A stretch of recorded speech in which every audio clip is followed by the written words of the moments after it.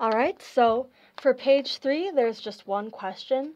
I'm taking you through the processes of a hypothesis test question. So we're conducting a psychological study. So in the study of the relationship between temperament and personality, a random sample of 70 female high school students had a high level of reactivity, and a sample of 80 female high school students had a low level reactivity. And so for these two groups,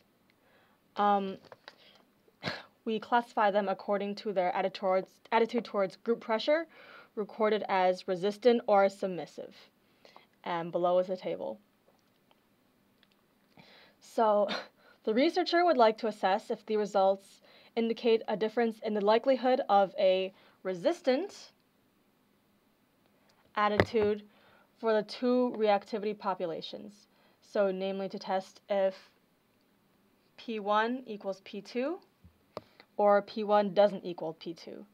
So this means that this test is two-sided.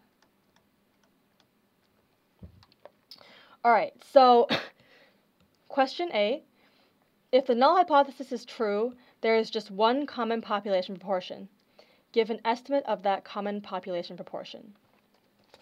So for calculating your common population proportion P hat, since we're interested in the likelihood of resistant attitudes, it's just the total resistant attitudes, so 21 plus 40, divided by the total people in the study, so 70 plus 80.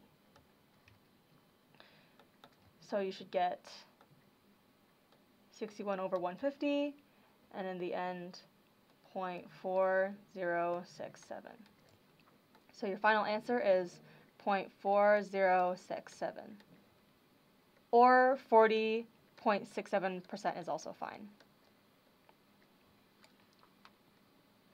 All right, so for the next question, they tell you that the resulting test statistic value is negative 2.45. Provide the corresponding p-value, show all work. So in this case, since 150 times your common population proportion is greater than or equal to 10, and 150 times 1 minus 0.4067 is also greater than or equal to 10, your test statistic value would be your z value. So in which case, you don't have to draw a picture to show work, but oftentimes it's pretty helpful. But if you do draw a picture, make sure to label your distribution. So your distribution, the x-axis is your z values. And for z values, the distribution is always normal 0, 1. So that's how you label it. And then since your test is double-sided, since it's P1 doesn't equal to P2, you're wanting to find these two areas. So for the test statistic of 2.49 and negative 2.49, so where the middle is 0. So what you do is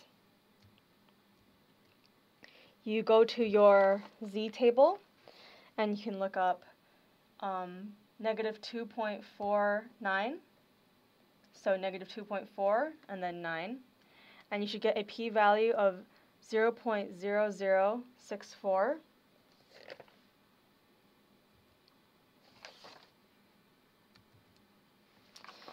So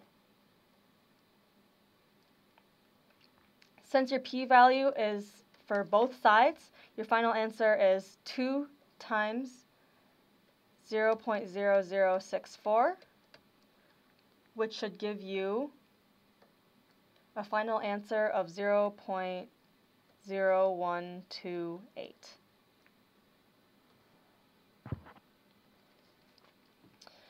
All right, so now that you have your p-value, the next question is, which of the following is the appropriate statistical decision and conclusion at the 5% level?